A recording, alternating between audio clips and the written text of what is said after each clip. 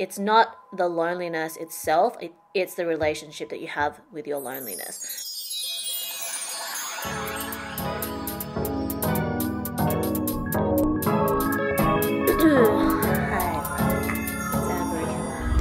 Welcome back to my podcast / video series again, Friend Crush with Amber Akilla, cute, chaotic, and critical thinking. This is the third time I've tried to record this video. I even updated my laptop software in the process. But this is like an in-between season video response to a question I received, which is similar to some other questions I've received. And I don't do like personal advice unless you follow through with the direct me link for like written advice, because I get too many questions and my therapist said that it's like bad for me to feel like I have to respond to everything. But like if you send me topic suggestions or questions to my Instagram at Amber Akilla, at friend.crush, or leave something in the comments, I'll like try to mull it over and come up with a response or topic, or if I feel like it's relevant or I feel inspired, I will respond. So I really appreciate feedback and people writing in. And yeah, today's topic is about making friends, feeling lonely, not having friends as an adult. I've spoken about this in previous episodes as well, but you know, my like thoughts and feelings change regularly, adjust regularly. I'm going to try to answer this as quickly as I can because I have to go to pole dance soon. But yeah, so let's read the question that I received, the submission. This is from name, quarter life crisis, subject, lonely, message. Dear Amber, I'm a 30-year-old single girlie living in LA. I've always considered myself a social person with a solid group of friends from different groups, some from high school, some from previous jobs. However, I don't have a core group of friends, i.e. the kind of friends you see in Sex and the City who meet weekly for dinner and take trips together. Friendships, or lack of, have been something that has made me feel insecure in my adult life.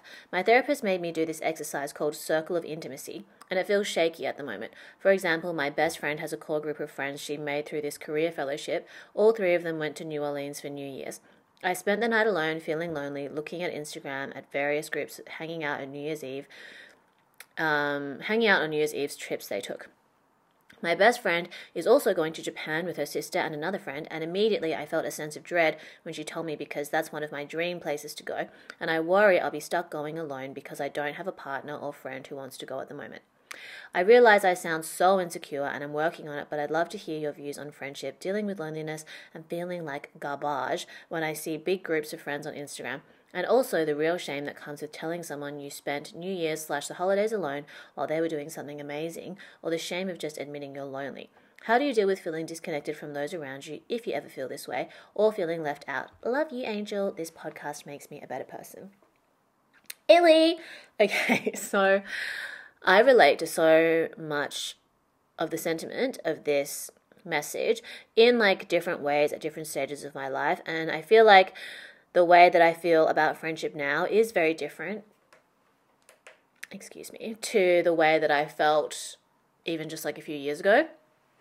And firstly, know that you're not alone in general and also in LA, because generally speaking, humans are social animals. We require connection to survive. Society is built on connections. Despite the fact that we live in this highly individualistic culture, especially in the West, even though I live in China, but like grew up in the West and obviously influenced a lot by like Australian, American, British culture and ideology. So a lot of this like Western mindset is like you're the lone wolf, you don't need anyone, you can make it on your own. Being a woman, sometimes you develop this like hyper individualist trauma response to patriarchal society. You think you have to do everything yourself, blah blah blah, and you can feel shame around your loneliness because you think, well, why do I even need anyone anyway? But you're a person, you need connection, you need to socialize. Sorry about the siren. But yeah, you're totally valid in how you feel, and it's part of the process, and it's not the loneliness itself, it's the relationship that you have with your loneliness. So the longest relationship you'll ever have in this life is the one you have with yourself. And I think as you reach your like mid to late 20s, early 30s, there is an opportunity for you to develop a deeper knowledge and acceptance of yourself and to recognize this part of the human experience and your journey.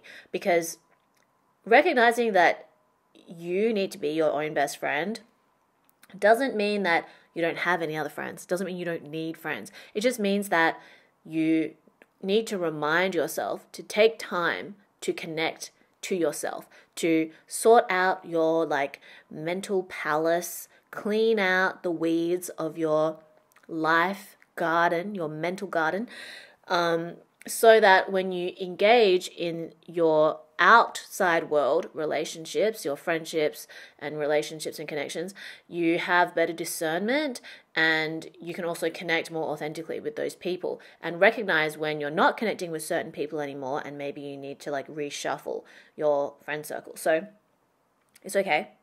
You're not alone in general. It's part of the human experience. Loneliness also indicates that there is space in your life for new connections, okay? Rather than thinking about how you have no connections because of your loneliness, think about how this loneliness indicates that room has been made for potential connections, for new relationships.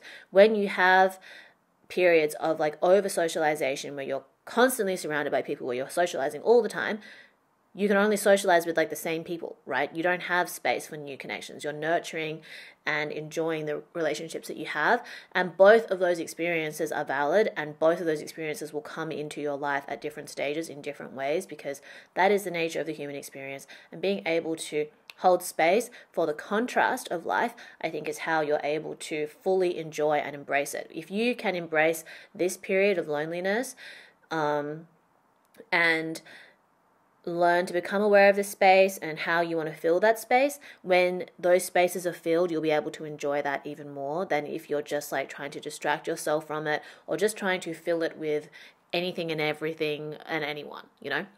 So that's the first thing. Second thing is that you live in LA.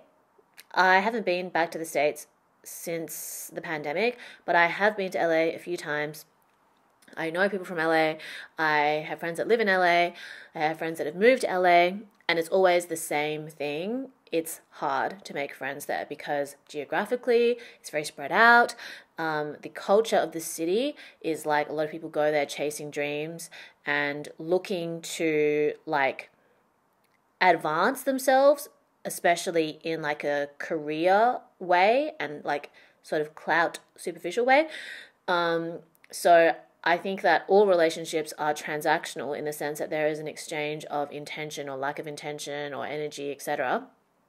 But LA specifically is heavily skews towards the like superficial material, transactional nature of relationships. A lot of people will only want to know what you can do to benefit them in terms of like their image and in terms of their career. And if they don't see any immediate benefit from being associated with you, they'll drop you. You're nothing. You're insignificant.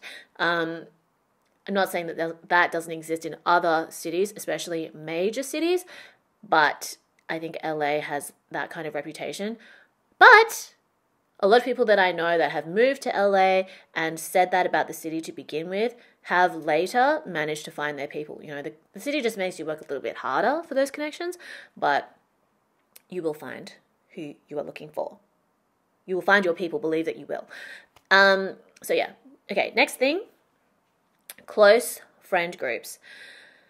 As I've gotten older, I value a lot of my close friendships very much. But I also believe that it is important that you have healthy distance in these friendships. You cannot really function as an adult and have like these kind of codependent friend group, and I think sort of like advance in healthy ways, because when you become too attached to people and that attachment becomes part of your identity, which you then become attached to, you're kind of like not really able to make authentic and independent decisions all the time. I'm not saying that it's impossible. I'm just saying that it can be hard, and sometimes like you get too close to people and then that can build resentment in your friendships.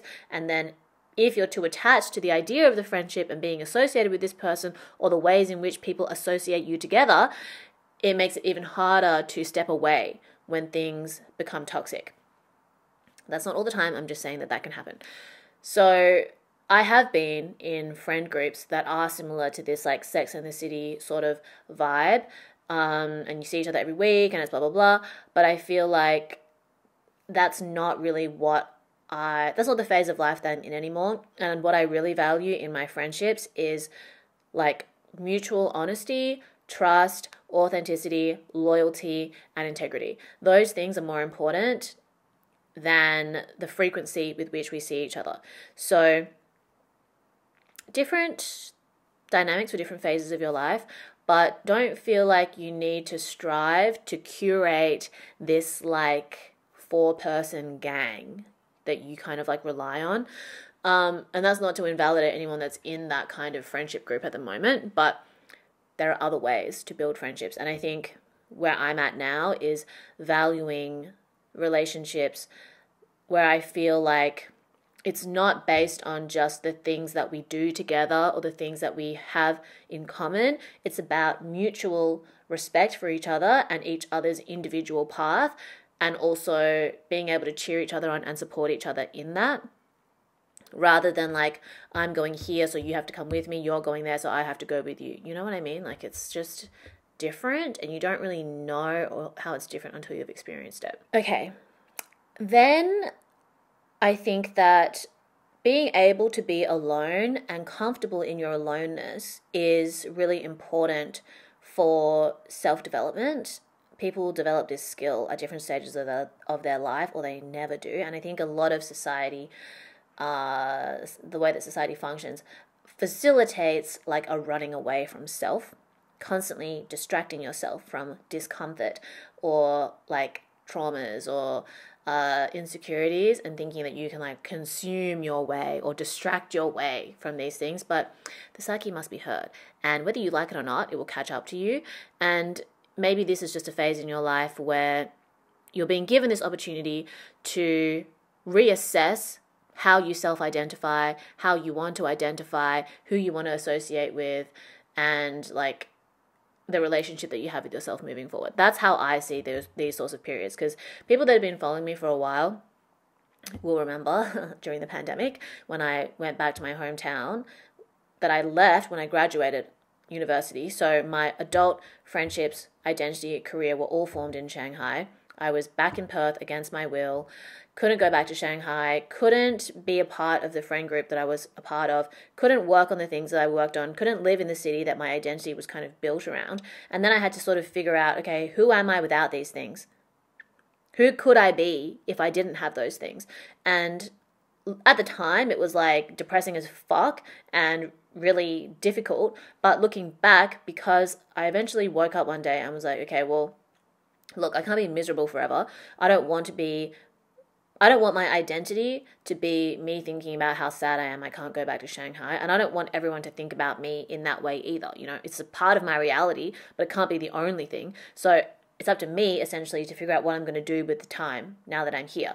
And as a result, I was able to confront a lot of unresolved traumas that were related to my hometown. I was able to confront and like reshuffle my brain basically, and like change the way that I saw certain insecurities, or better understand certain insecurities that I had, which is an ongoing life journey. It's not like it's a destination. And then also just sort of like rework the soil and the foundation of my mind garden, my mind palace. I was under renovation, and I was only able to do that because of the space that I had from not being able to socialize in the same capacity, not being able to work in the same capacity. If I was at full throttle, working and socializing all the time, I just wouldn't have had the space to do that work. So now looking back, I'm grateful for that time because it set me up to handle moving back to Shanghai and the overstimulation that came with that, and the amount of bullshit, but also the amount of rewarding, joyous, expansive relationships, opportunities, experiences that I've had since then. So with this space and time, I think that one of the first things that you can do is to re-alchemize your energy in a new way. So you're at where you're at, your feelings indicate to you that there is a need for change, basically. This discomfort is valid, but what are you going to do in response to it?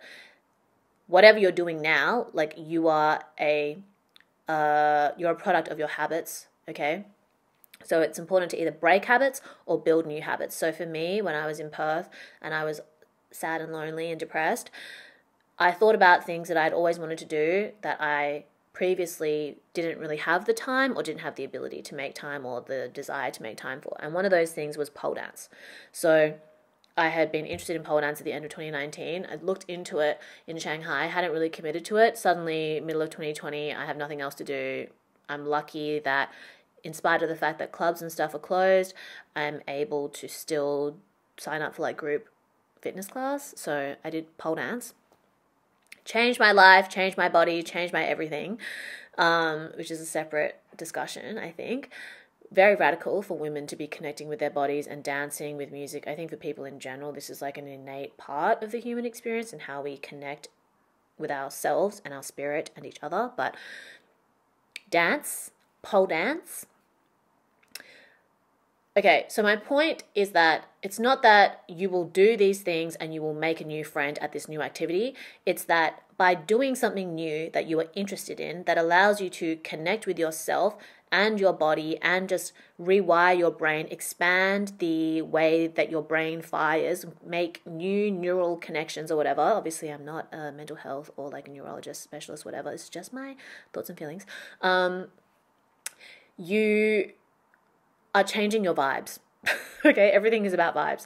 The way that you present is different, so the experiences and the connections that you will be exposed to will be different. Maybe you will make a friend at this new thing that you do, but don't think that life is like 1 + 1 = 2. Life is usually 1 + 1 = 3. In this modern society that we live in, that's like data-driven, numbers-driven, results-driven, outcome-driven, men and their desire to like compartmentalize everything and create a formula for everything, it's easy to think that you do this thing and then you get this result. But I feel like giving yourself space for the unknown is really important, especially when it comes to human connection and how you form connections. Because the friends that I have now, I could not have told you like, okay, I'm going to do this thing and meet this person and I'm going to keep being friends with them for the next 5 years. I couldn't have told you that. I couldn't have predicted that. But I try to live my life authentically, do things that are true to me so like taking control of the things I can control and then maintaining an openness to things that I can't control, can't predict for. And then the things that I can control, the work that I do with that determines how I respond to the things that I can't control and what I do and don't authentically connect with. So I couldn't have told you 5 years ago when I started my first ever full-time job in Shanghai that I would still be friends with people that I met through that job, okay? And I couldn't have told you that through DJing or whatever, I would have like met this person at this event in this city and then not spoken to them for like 5 years and then become friends with them 5 years later. Or like being friends with this one person, meeting the guy that they were dating at the time, and then suddenly not really being friends with that girl anymore, but then seeing that guy with some other friend and then being friends. Like, like you can't predict for these things. And that's the scary and exciting part of being alive, of being a person. And I think that being open to that is what allows you to recognize where your like comfort zone begins and then decide what sort of discomfort you are willing to endure, what you want to lean into so that you can have a new experience, have a new connection that is authentic to you. You know what I mean? So for you, maybe in this scenario, you're interested in going to Japan. Maybe you learn Japanese. That's like a new thing that you do. Maybe you sign up for a Japanese class or you go on Duolingo. It's just that changing your habits is going to change you and the vibes at which you are vibrating and existing at. And if it is something that you're genuinely interested in, that means that you're connecting with your true self and your true interests and opening yourself up in a way that you can't do when you are in a place of shame or when you're feeling insecure. And you work through insecurities by working on yourself, doing the work, So recognizing when you feel anxious and spiritual self-care is really important. So I talk about thought dumping and then like positive affirmation journaling. So on the one hand, you need to dump all your thoughts, all your insecurities. The more unhinged, the better. Anytime you hesitate writing something down, you should write it down. It means you need to get it out. And you don't have to reread anything that you've written ever. Just like engage in the practice. And then on the other hand, writing like a positive self-affirmation script. There's like other YouTube videos about this. And you can kind of like do a little bit of research and see what resonates with you. But one part of my like positive affirmation script, which I do adjust according to different like periods of my life or what I'm looking to plant in my subconscious, is that I attract and maintain healthy connections and relationships. When I first started doing this, I thought this meant that whatever was already in my life would become healthy. And what I realized over time is that my baseline, my standard is healthy connections and relationships. So I need to trust that when something doesn't feel right, when something becomes unhealthy or maybe toxic or maybe not authentic anymore, that letting go of that is going to be in service of maintaining and attracting healthy relationships. And that has been the case. And it's hard to let go of people that you care about when things aren't really working, but in retrospect, letting go and not overly attaching to those things while still processing the grief or whatever that might come with that has led to healthier relationships, has led to the maintenance of healthy relationships. So because the human experience is also based on storytelling, and you are being driven by a subconscious narrative, whether you realize it or not.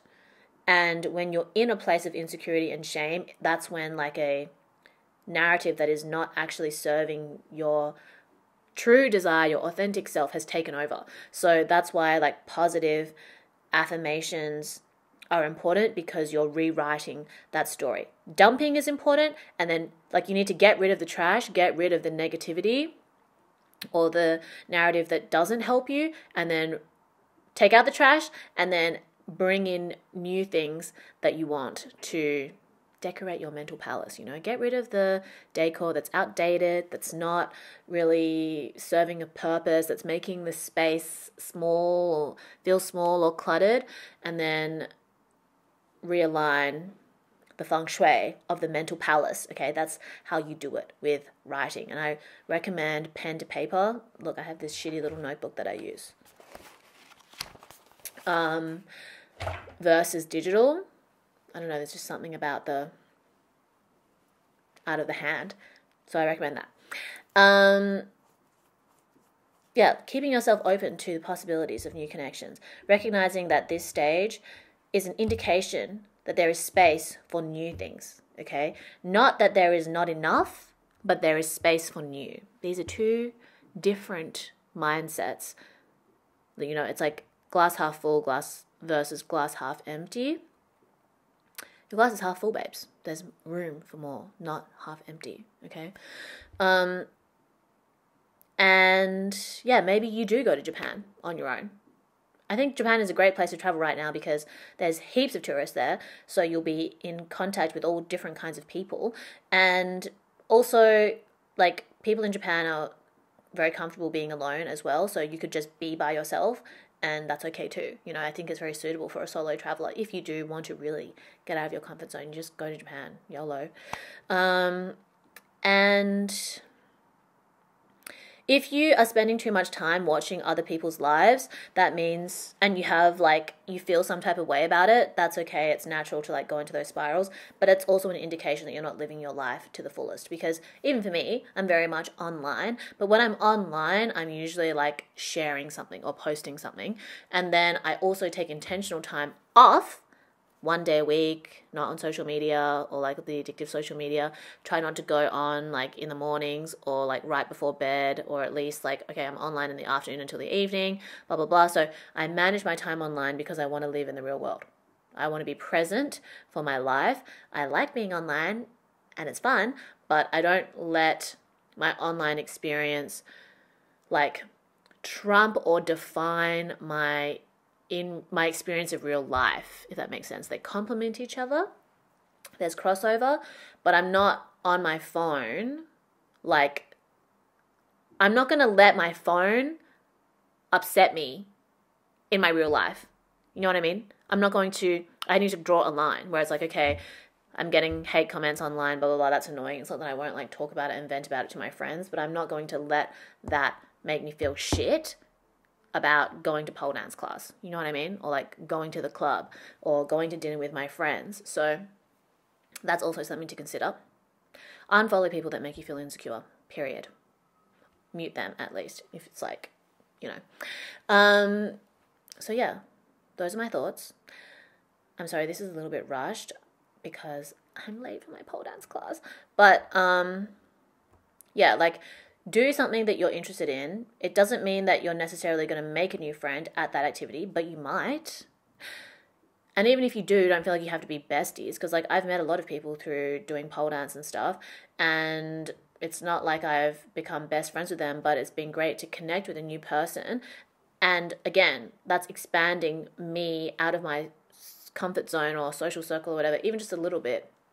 And then when I'm in some other scenario, the result of participating in the activity makes me more connected to myself, so that when I'm in other scenarios, I might meet or come across people that I can connect with in new ways and then become closer with them. You know, like it's not 1 + 1 = 2, it's 1 + 1 = 3. So those are my thoughts. Thank you for tuning in. Like, follow, subscribe, stay hot and having fun. Drink lots of water. Tell your friends and family that you love them. Stay tuned for random episodes the next season. Follow me on Instagram, TikTok, whatever, at Amber Killer. SoundCloud, at friend.crush on Instagram. Please share your thoughts and feelings in the comment section. Love you lots. Speak to you soon. Go be a better person.